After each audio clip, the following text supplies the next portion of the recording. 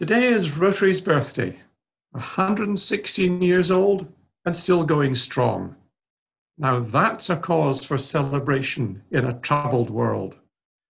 Throughout those 116 years, Rotary has been serving humanity in our own communities and internationally.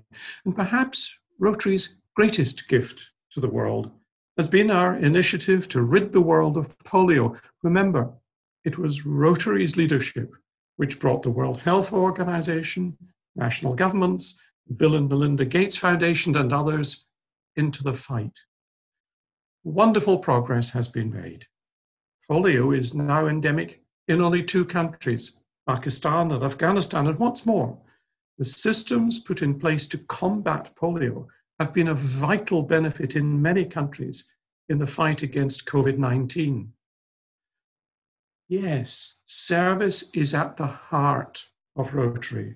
And today let's recognize all that Rotarians in Great Britain and Ireland have been doing during the current pandemic.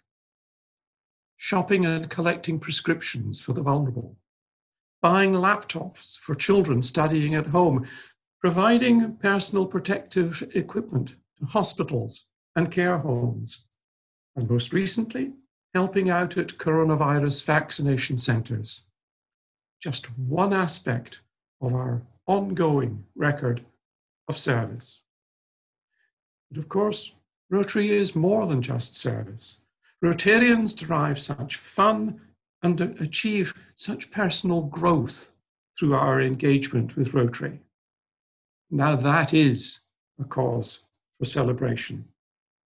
So as I say, let's celebrate Rotary's birthday.